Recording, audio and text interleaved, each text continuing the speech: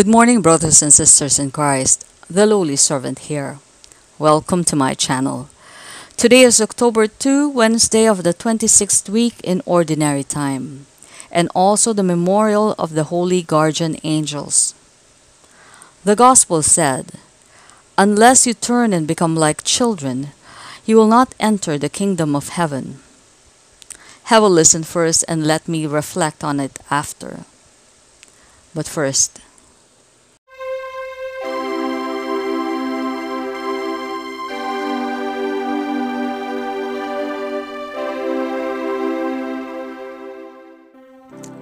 the first reading is from Nehemiah chapter 2, verse 1 to 8. In the month Nisan of the 20th year of King Artaxerxes, when the wine was in my charge, I took some and offered it to the king, as I had never before been sad in his presence. The king asked me, "Why do you look sad? If you are not sick, you must be sad at heart." Though I was seized with great fear, I answered the king, "May the king live forever." How could I not look sad when the city where my ancestors are buried lies in ruins, and its gates have been eaten out by fire? The king asked me, "What is it then, what you wish?" I prayed to the God of heaven, and then answered the king, "If it please the king, and if your servant is deserving of your favor, send me to Judah, to the city of my ancestors' graves, to rebuild it." Then the king and the queen seated beside him asked me how long my journey would take and when I would return. I set a date that was acceptable to him, and the king agreed that I might go. I asked the king further, "If it please the king, let letters be given to me for the governors of west of Euphrates, that they may afford me safe conduct until I arrived in Judah.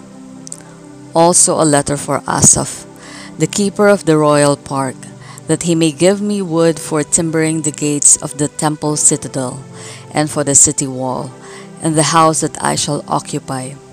The king granted my requests, for the favoring hand of my God was upon me. Responsorial Psalm. The response is, "Let my tongue be silenced if I ever forget you." By the streams of Babylon we sat and wept when we remembered Zion. On the aspens of the land we hung up our harps. Let my tongue be silenced if I ever forget you.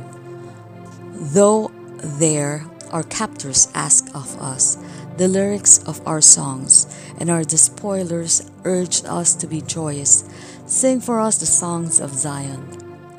Let my tongue be silenced if I ever forget you. How could we sing a song of the Lord in a foreign land? If I forget you, Jerusalem, may my right hand be forgotten. Let my tongue be silenced if I ever forget you. May my tongue cleave to my palate if I remember you not, if I place not Jerusalem ahead of my joy. Let my tongue be silenced if I ever forget you. Alleluia, alleluia. Bless the Lord, all you angels, you ministers who do his will. Alleluia, alleluia. The Gospel is from Matthew, chapter 18, verse 1 to 5, and verse 10. The disciples approached Jesus and said, "Who is the greatest in the kingdom of heaven?" He called a child over, placed it in their midst, and said, "Amen, I say to you, unless you turn and become like children, you will not enter the kingdom of heaven. Whoever humbles himself like this child is the greatest in the kingdom of heaven. And whoever receives one child such as this in my name receives me. See that you do not despise one of these little ones, for I say to you that their angels in heaven always look upon the face of my heavenly Father." Jesus said for us to follow the example of children because they are still innocent. They have not been corrupted by thoughts, by our society. Children are meek and humble, and we should be like them in our meekness and humility. How wretched is your soul if you hurt and abuse the little ones who are like angels on earth. That's all for now. If you like these kinds of videos, subscribe to my channel and click on the notification bell so you won't miss out on any future uploads. Have a great day and always keep God in your hearts. Peace to all.